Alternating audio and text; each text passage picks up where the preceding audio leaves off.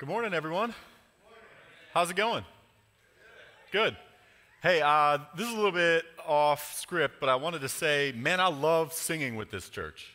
It's loud in here, and that is fun, and I wanted to point out they just left, so I feel bad. I wanted to catch them before they left, but seeing the kids engaged in worship, hands raised and singing, is just good for my soul, and I appreciate that. So maybe this is weird if it's your first time, but I love you. I'm glad that you're here, and I really do like worshiping with you all right? And I should introduce myself, especially if it's your first time here. My name is Phil. I'm one of the pastors here. I'm the associate pastor, I should say, at Vintage Church Durham, and we're really glad that you're here with us this morning, and we hope that you feel welcome. We say this, I think, pretty much every week, but we're one church in multiple locations where we welcome doubters, seekers, and followers of Jesus to come and experience him. And you may wonder, what is it that we mean by that? And really what we mean is that no matter what you've been through, no matter what you've done, no matter what your theological background is, we hope that you feel welcome and received and cared for here. I'm maybe getting a little bit ahead of myself, I'm sure, but we believe that the gospel, the truth of Jesus Christ, is so deep and lovely and rich that it can simultaneously change the heart of those who doubt him and help bring growth in the life of those who follow him. And so if you have any questions about that or anything that we say or do here, you can fill out a Connect card. You'll find them on the stations on your way out this morning, and myself or another leader will be in touch with you, and we'll get you plugged in here, all right? I've got one really quick reminder and one hopefully quick announcement, and then we're going to get into it. The first reminder is that today is a different flow. It's a truncated worship service, so instead of inviting the band back up here after I'm done with my sermon, we're actually going to hold a members meeting. And we invite anyone who's a member, a longtime attender, even if it's your first time, you're welcome to stay for that and see kind of how we talk through things and kind of cast some vision and some planning for what the rest of this year is going to look like. So that'll be actually after I'm done up here, and so I'm going to try to go shorter. I promise. I'm already up against the clock. But yeah, come and see how we do that. The second is an announcement. It's a reminder that Holy Week is coming. Easter is approaching, and it maybe feels like it's sneaking up on us because it's a little bit early this year. So I wanted to remind us first, Good Friday, we'll be here. We'll be worshiping. 7 p.m. I think that Good Friday is March 29th. If anybody's better with their calendar and wants to raise their hand and correct me, please. I'm getting a lot of amens. Cool. So March 29th, I should know that, 7 p.m. And then Sunday, we'll celebrate our resurrected Jesus, our living hope, our King of Kings together. And I want to say this about Easter, and then I promise I'll get into the sermon. It's been my experience. It doesn't have to be true for you, but it's something that I've observed over the years is that Easter and Christmas often can be one of the few times that people come to church and hear the gospel. And so if you've got friends and you got family in town, would you just bring them with you to either Good Friday, or Easter, or both? I think you'll be glad that you took the chance to bring them in with you. We want to make much of Jesus in this church and reach people who don't know him, and one of the best ways to do that is to invite them to our Easter service. We're going to be as radically hospitable and welcoming and loving as we can for Easter, and so bring people with you, all right? I'm going to pray, then we're going to get into Luke 5, all right? Let's pray together, church. Lord, we come to you this morning really just in complete and utter and desperate need of your goodness and of your grace. We thank you for first loving us despite the way that we're sinful and despite the ways that we're prone to wander from you. God, you never leave us, you never forsake us, and I thank you for that. Holy Spirit, would you meet those who doubt this morning right where they are? Would you lead us to your truth and equip us to invite others into this community to experience your goodness and your mercy? You turn mourning into dancing. You bring death to life. You're a friend to sinners. And it's in your name, Jesus, that we pray and ask all these things. Amen. All right, thank you. Look, I'm going to start off again this morning with a story. I guess that's something I'm doing in this year is stories and illustrations. I don't know if they're working or not, but just bear with me for a few minutes as I'm going to tell yet again another story of my life. I hope it's a good one, though. If you happen to follow Jesus right now, I want you to just take a moment and imagine the person or the people who introduced the faith to you. I want you to think about the language that they used or the intentionality of that person, the things that they did with you, how purposeful they were in building relationship with you. Take 5 seconds. Try to get a picture of that person or those people in your mind. Got them? Cool? All right, I'm going to tell you about my person. This guy named Lee. Maybe you've even heard me talk about Lee. I'm going to tell you a little bit more about Lee. He was a young life leader in my area, and Lee was, and I mean this, he was the biggest teddy bear I had ever met.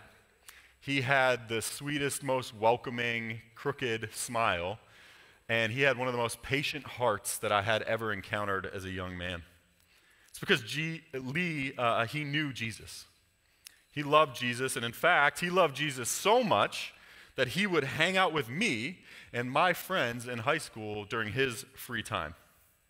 And my friends in high school were a group of football players, soccer players, theater kids, kids from the wealthy side of town, and kids from the not so wealthy side of town. I don't have teenagers now, and it's been a while since I've been in the schools, but at least for us, that was pretty weird. Like wolf hanging out with the lamb kind of stuff. Football players and soccer players being friends? No way. Theater kids and football kids? Not so much. I've got some people who were there who can attest to how weird that was when we went to high school. But anyways, and I know it might be a stretch, I get it, to compare that experience to the disciples. It's an illustration. They fall short. I get it. But I hope you see that. And I'm going to tell you a little bit more about Lee, because I'm getting off topic. What would compel this 20-something-year-old guy to try and teach the Bible to and disciple obstinate, rude, and even hurtful young men like me and my friends? Well, in his words, he felt like he could do it because he was like us in so many ways. Because Lee was open about his struggles. He made mistakes, but he was so sure that he was first loved by Jesus that he knew that if he could be changed, well, then maybe we could be too. And so, moving forward a little bit in the story, I remember I was sitting on a big rock at Lake Champion with Lee, and I remember really struggling with some of the stuff he was telling me. I remember somewhat angrily asking him, Lee, why would Jesus love me? I don't follow rules. I don't want to go to church. I'm a jerk. Sam can tell you, I was a jerk when I was 16 years old. I don't think that I belong to this group. I just don't fit in here. And Lee, he told me the story of Levi. Matthew, as we come to know him. This Jewish tax collector that was so hated by his peers and yet also called to follow Jesus and experience fellowship with this ragtag group of disciples and eventually author one of the gospel accounts. My friend Lee invited me to consider a God that knew and saw the depth of my spiritual unworthiness and still sent his son for me, to die for me, to save me, to keep me and to love me no matter what. And in that moment, I began to think, oh, maybe this stuff is actually real. And I'm a doer by nature, and so I remember asking him, if I start to believe this stuff is real, what do I do with that? What do I do now? And he said, we go out. We show people what Jesus is like. We tell people about it. We invite others into what we've experienced.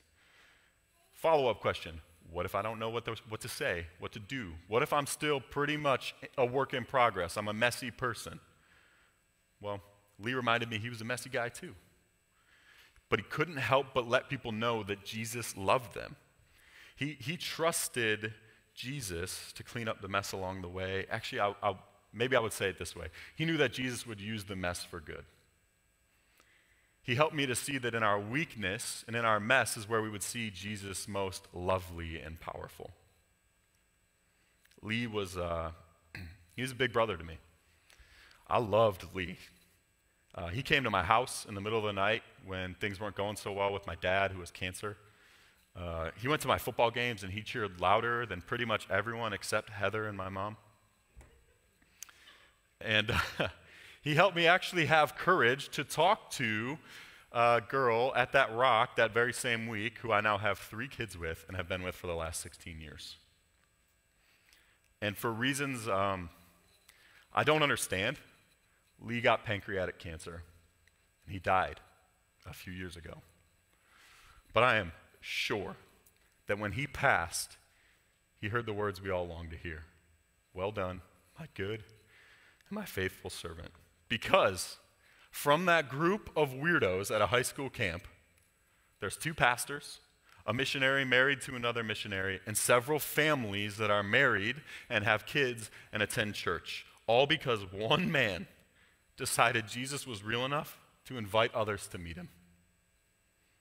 Now, I recognize my story, my experience is not authoritative, but it is representative of some of the truth that we encounter in the Bible. And so today, I want to look more closely at that man, Levi, Matthew as we know him. And he's this tax collector, like I said. He's like Peter from last week. He's just trying to do his job. And he comes off as pretty unlikely to hear the Messiah say, "Why don't you come follow me?" So this morning, I want to continue our series looking at Jesus and people in Luke chapter 5, and I want to center our focus on what we talk about as our lived amen for this year, our goal for the year, which is to see the surpassing worth of Jesus and respond the only way that we really can, by offering our lives as living sacrifices. We're going to look at people, and we're going to look at how they experienced Jesus and how they responded. And so today, I'm going to make just one point, and it's this. We respond to an encounter with Jesus by following him and inviting others to experience and to know him. More simply put, we want people to know the one who came to save sinners. All right? And I think because of who we are as a church, we're going to see that that goodness is not just for the followers in the room today, but I hope that you hear, if you're a doubter or you're a seeker, that you're not too far out of the reach of Jesus. You're not too far from the love of God, and I'm hoping that we'll see that in today's passage, all right? I'm going to reread it. We're going to break it down to chunks, and I hope you see the goodness of God, okay? It says this, after this, Jesus went out, and he saw a tax collector named Levi sitting at the tax office, and he said to him, "Follow me." And so leaving everything behind, he got up, and he began to follow him. Then Levi, he hosted a grand banquet for him at his house, and there was a large crowd of tax collectors and others who were reclining at the table with them. But when the Pharisees and their scribes, they were complaining to his disciples, "Why do you eat and why do you drink with these tax collectors and these sinners?" Jesus replied to them, "It's not those who are healthy who need a doctor, but those who are sick. I have not come to call the righteous, but sinners to repentance." A little bit of context leading up to this passage, we've seen Jesus heal someone oppressed by a demon, a leper and a paralytic. We see Jesus' earthly ministry time and time again as one of action. He liberates people who are suffering from evil spirits, physical handicaps. He breaks down the barriers of social unworthiness. And as is the case really with any good story, there's an antagonist. Those are the Pharisees. These knowers, these teachers of the law, they're around Jesus' work. They're proximate to it, but they protest it. But Jesus performed these things to demonstrate, as it says just a little bit before our passage, the Son of Man has the authority on earth to forgive sins. Forgiveness and healing, they're linked to one another in a sense. It's like saying if he could do one, well, he surely can do the other. I point that out because it's a fun little truth nugget that helps us think about the last couple verses of today's passage. But yeah, so in the immediate context of calling of Matthew, there's healings, there's the demonstration that the Son of Man, Jesus, he has complete and total authority to be doing what he's doing. It's one way that in Luke's gospel we see Jesus' messiahship made most clear. You have to remember that the Jewish people believed that all of their history, all of their life, it culminated in the coming of this Messiah that would free them from their oppressors, which are the Romans in this context. He would set things right, he would restore Israel, and he would rule and he would reign forever. And we're beginning to see in Luke's gospel account that Jesus is that Messiah. The Pharisees are struggling to see it, but those who are closest to him are beginning to experience it and believe it. They glorify God and they're filled with awe. And now it says, after all that, Jesus went out and he saw the tax collector named Levi. I'm going to refer to him as Matthew from now on. And he saw him at the booth and he said, "Follow me." Up to this point, I'd imagine that the disciples are pretty much on board with what's going on, for the most part. Fishermen, zealots, people from different backgrounds, they're experiencing and they're learning from the one that they're beginning to believe is their Messiah. Sign me up for that, no problem. But if you'll allow me to have just a little bit of creative freedom to hop out of the text for a moment, I think it would be important to consider the calling of Matthew from somebody like Peter's perspective. I already said this, Matthew's a Jewish man, but the Jewish people, they're occupied. They're occupied by the Romans, and I don't think they had a lot of love in their heart for somebody with Matthew's vocation. These tax collectors would have been deeply, deeply hated. They're crooked, self-serving, unpopular representatives of the Romans and their tax code. I think he's treated as a religious outcast. He's a collaborator that would have extorted his own people. Matthew's choices would have led him to a large, steady, and stable income. And I would point this out. His income, it didn't rely upon the weather, fish migration patterns, or manual labor. He's decidedly different than somebody like Peter. So to Peter, I think Matthew's just kind of the worst. He's a traitor. He sold out his Jewish brothers and sisters for just a little extra coin. And now, the person you've been following, the Messiah, looks at Matthew and says, join us. Follow me. If I'm Peter, I'm not too happy about that. Jesus, I'm on board with these other guys. That's a step too far. This person has hurt us too much. He's not welcome here. I get what you're trying to say. Peter's the line. And I think you've crossed it. Now again, that's my imagination. It doesn't say that. I want to make that clear. But that's how I would feel, at least, in that setting. And actually, for what it's worth, the Pharisees react that way in a couple of verses. But I think in calling Matthew, Jesus is demonstrating a few things to us. I want to point them out. First, we don't decide who Jesus calls to follow him. Second, I would say that his love, it reaches across time, space, race, culture, social status. All varieties of human brokenness are touched by the love of Jesus. There is no corner of the earth, there is no sin too great that Jesus cannot overcome it. And I would say this as well. Followers of Jesus learn to get comfortable with being uncomfortable with the makeup of his disciples. Followers of Jesus leave behind divisions of this world and unite under his lordship. Not perfectly, but with a desire to see that hostility, the wall of hostility torn down, right? In fact, I'll say this, I think we believe that so deeply at Vintage that we've updated some of our language. We've updated our DNA as a church. I don't remember what it used to say. I should have. But this is what it does say now in one of our DNA points. We are building a healthy, multi-ethnic church. We will know, we will live, and we will advance the gospel together, bearing credible witness to Jesus as a community in which people of varying ethnic and economic backgrounds are unified beyond the distinctions and the divisions of this world. Jesus is doing that in this passage. It's continued work through the church today. I think he's also communicating, in one sense, that sin levels that spiritual playing field for us.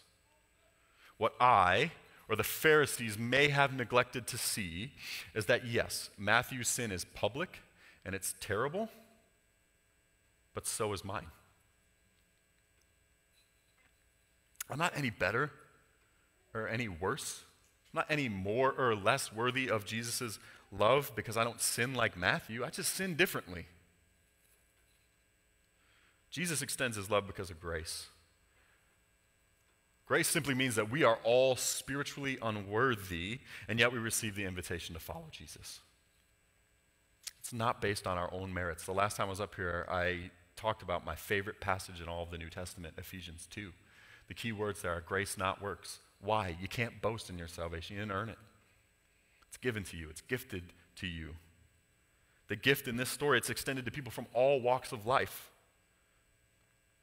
including Matthew, who has been deemed by his peers unworthy of any sort of love and compassion because of the ways that he hurt them.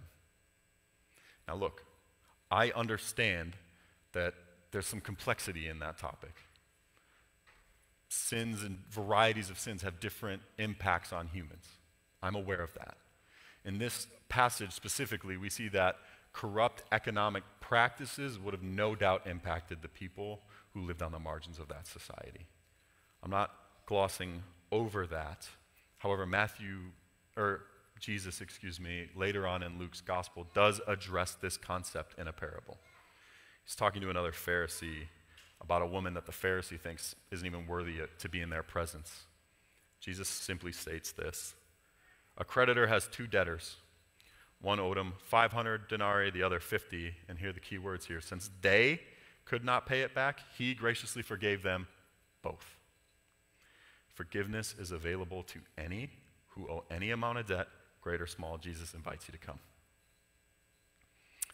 Forgiveness is for those who are in desperate need of debt forgiveness. And when you experience that, the love of Jesus is too powerful, I would say, to let all your divisions exist forever. Jesus says that Matthew is welcome to follow me here, even if Phil or Peter decided he's not. And I want to pause for just a moment and encourage us to reflect, just as a church, for a minute. In what ways do we put distinctions and divisions on people that Jesus does not? How do we react to a banquet, let's say, of sinners, like the Pharisees? I'm not going to ask for answers, and I'm not going to dive into it more deeply. I just want us to think about it because I'm running out of time. I want to turn my attention first to doubters and seekers and then to followers, and then we'll be done. For anyone who doubts all of this morning, if you feel unworthy, if you feel unlovable, if you feel too far gone this morning, all I really want you to hear is that you're not. The Jesus that we believe in invites you in, and he says to you, come and experience all that I have for you.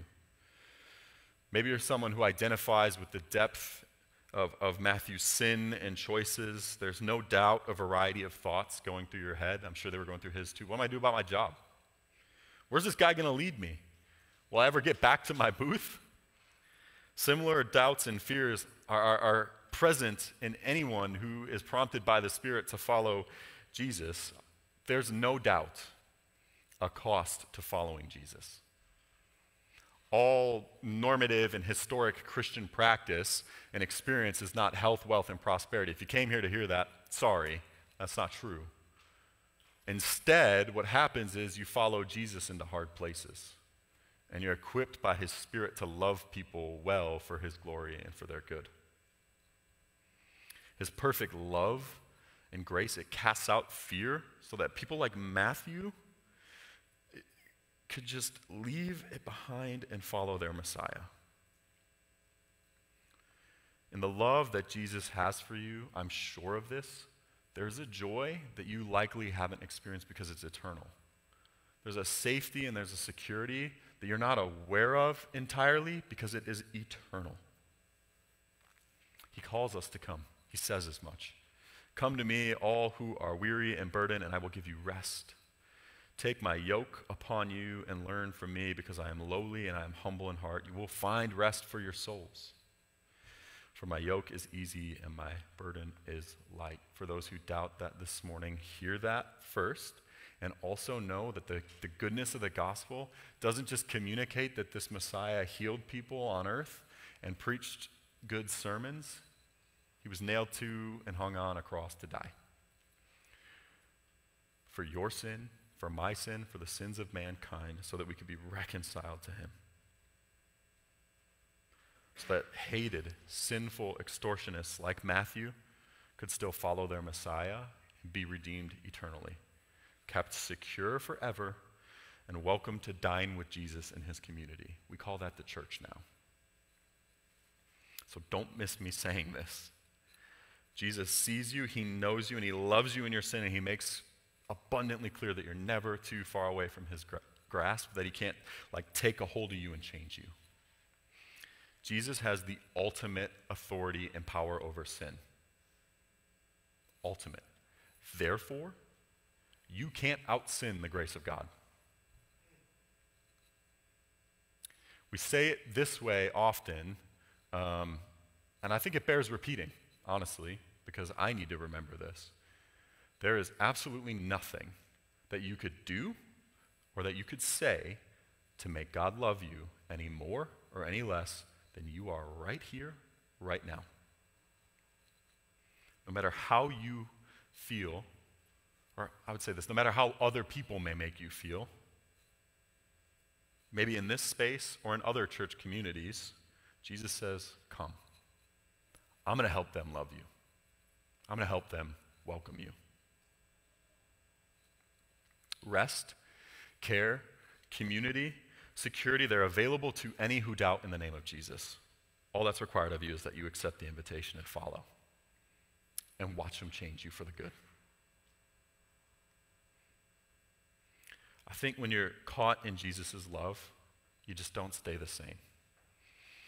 You're gifted repentance, you're gifted forgiveness, and your life just changes. Eternal life is yours. It's secure. I can't say that enough. So if you have questions about that, or you doubt that this morning, or you have just input, let us know. Please don't leave this morning or go about your week without touching base with somebody here about it, all right? I'll close this kind of thought with this. I thought it was a good quote, so I put it in. It was from a commentator. He describes the church this way. The church is the only fellowship in the world where the only requirement for membership is the unworthiness of the candidate. That's our spiritual unworthiness, redeemed by the total, perfect worthiness of Jesus Christ.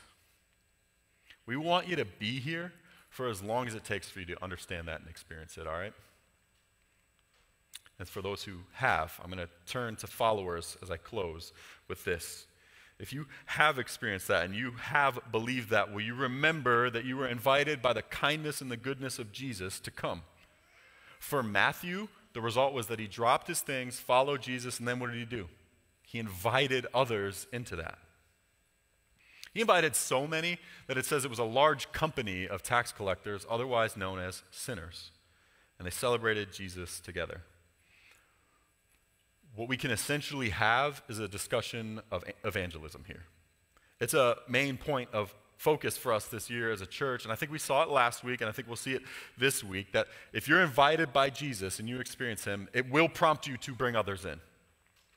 Matthew responded, he dropped everything, he followed his Messiah, he invited his friends who were fellow sinners to just come and see the one who was sent to save sinners.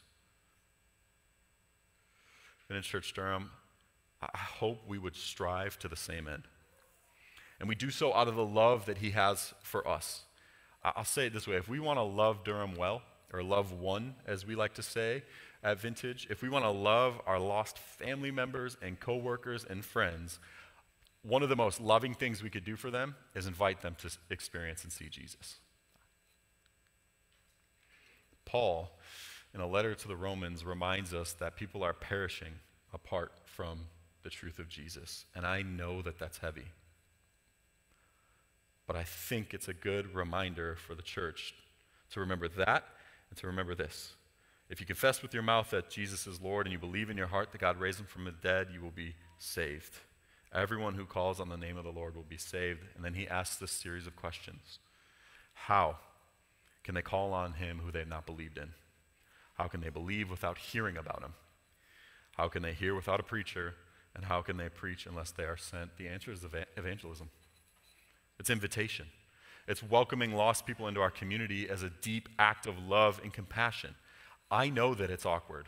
Trust me. I get shot down more than people accept the invitation for what it's worth. I understand that it's awkward. And I really hope, this is just how my brain works, so hear this with love. If Jesus hung on the cross and did all that he did for us, I don't think he's asking too much of us to share the gospel with lost people. I don't think it's too much. To do it as often as we possibly can. Not perfectly, but at least with like earnest and honest effort. We share because we love lost people. We love them so much that we want them to obtain what we've experienced in Jesus. We like do it like Philip in John's gospel, who says to Nathanael, man, would you just come and see Jesus and watch him work? You're going to see greater things, Jesus said. I'm going to close with this challenge to our church, myself included, to share the gospel. If you feel excited by what is going on in this place and in your community groups and what's going on in your life, invite people into that. Take the chance. I'm sure that you'll be glad that you did. And also remember this, that Jesus didn't call us into this place because we were righteous or perfectly gifted. He called us because we needed him, and we still do. I don't have time to unpack all that, but we're going to do this based on what he supplies us with. You could look at 1 Peter for more on that if you'd like. Extending that invitation also is not to communicate that people are projects or that you are an evangelistic taskmaster. That's certainly not my intent as well. I simply believe that we ought to do this as part of the natural worship, the natural rhythm in life of the church. It's part of our lifestyle. It's not a project. C.S. Lewis described the church this way one time. He said, "The church exists for nothing else but to draw men and women into Christ. If you're not doing that, all the cathedrals, the clergy, the mission, the sermons, it's a waste of time because God became man for no other purpose." My hope today is that you would see the humanity of these biblical characters and know that doubters, seekers, and followers, you're able to identify with them as desperate, sinful, searching, and broken people, but it brings into focus the glory and the goodness of Jesus' intervention in your life. Remember that you are invited. Remember that Jesus is completely worthy of your life. You have experienced the love of Jesus, and may you be convicted this morning, we be convicted this morning by the Word of God to decide that Jesus is real enough to invite others into the banquet. All right? Let's pray.